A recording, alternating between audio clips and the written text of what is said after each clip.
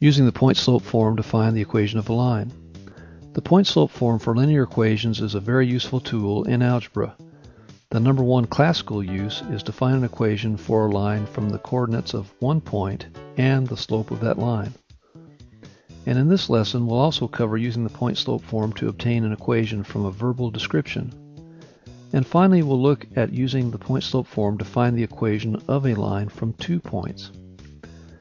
This is the first problem we'll look at in this lesson. What is the equation of a line whose slope is 2.5 and passes through the point 2, -10? We now will apply the point-slope form of linear equations. The 2.5 is substituted for m, the 2 in the coordinate pair or our known x value substituted for x1, and finally the y-coordinate, -10, is substituted for y1 in the equation. This kind of looks like a drawing up of a football play, doesn't it? In this lesson, I'm the coach, here to give you the X's and O's of working with algebra. Here's the equation with the numbers we substituted in red. On the left, the minus -10 is simplified to plus 10. So we have y plus 10 equals 2.5x minus 5. Our last step is to move out the 10 on the left side by subtracting it from both sides of the equation. 10 minus 10 cancel on the left side. We're left with y equals 2.5x minus 15, an equation in slope-intercept form that we should be able to quite easily graph. And here is the equation graph. We can see that the line does go through 2, -10. Now we'll look at an application from a verbal description. Barry's Plumbing Service charges an hourly fee of $55 per hour plus a fixed amount for the service call.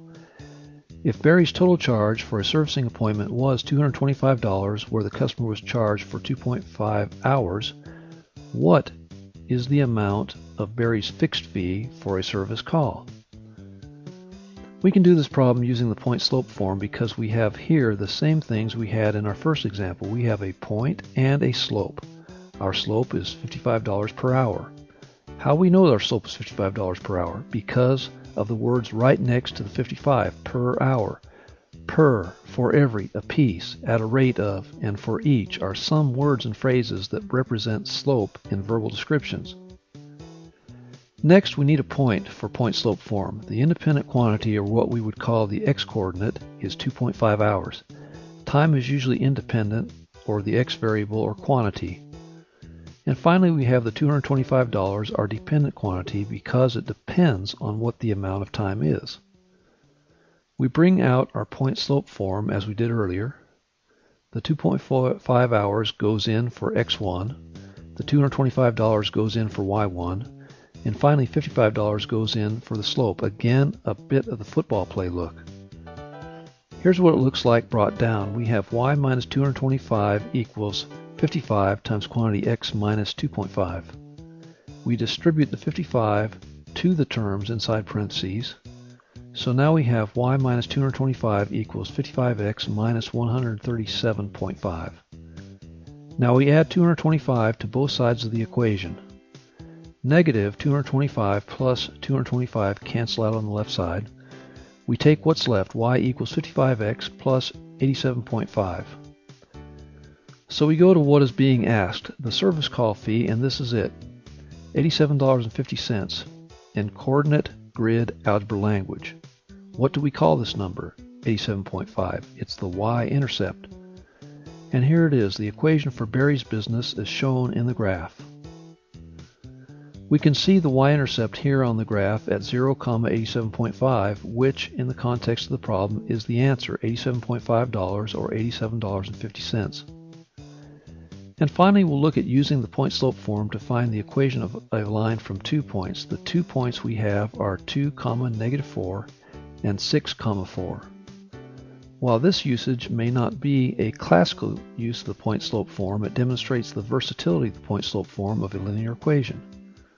For this use, we'll let the first point be x and y, and we'll let our second point be x1, y1. And here are the numbers in red plugged into the equation.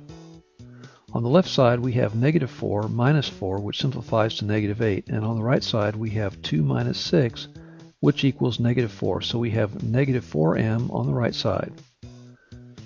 And to solve for m, we divide both sides of the equation by -4. On the right side, -4 over -4 cancel to equal 1. So we find that m equals 2 since -8 divided by -4 is 2. This number, m, is our slope and not our final answer, so we underline it as a preliminary answer. So now, having the slope, we use the point slope form again, this time using the more traditional slope with 1 point.